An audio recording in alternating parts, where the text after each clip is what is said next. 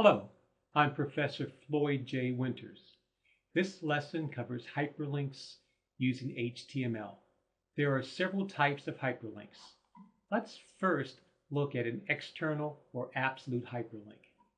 We begin with the A tag, or anchor tag. Its main attribute is the href, or hyperlink reference. The destination link is placed between open and closing quotes. The text that will appear on the screen is placed between the opening and closing anchor tag.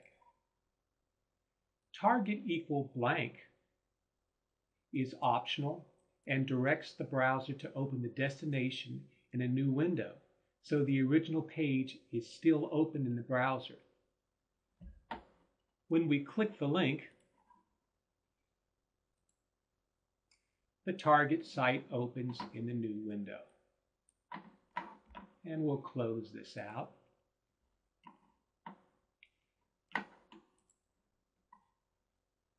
Local or relative hyperlinks open pages on the same site. We still have an open and a closing anchor. The main difference is that the protocol that we saw up top does not appear, and the domain name that we saw up top also does not appear because our destination page is on the same folder as the current page we're in. The text that appears on the screen is once again placed between the opening and closing anchor tags. When we click the link, the new page in the same site opens up. We'll hit back to continue.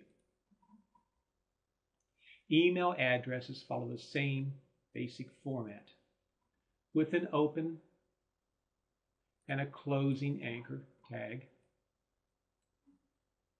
However, the href is followed by mail to : which directs it to open an email address. The text that will be displayed on the screen is once again between the opening and closing anchor tags. Finally, an internal hyperlink links to an ID or anchor or bookmark on the same page. Internal hyperlinks follow the same basic pattern. They have an opening and a closing anchor tag. They also use the href, but the key is they begin with a pound sign.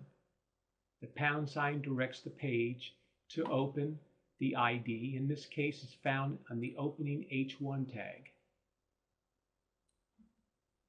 So when we click on our screen text, it's directed to go to the ID at the top of the page in this particular case. And we'll test this. We'll scroll down to the bottom of this page and click on the top link, and it goes to the top. And there you have it, hyperlinks in a nutshell.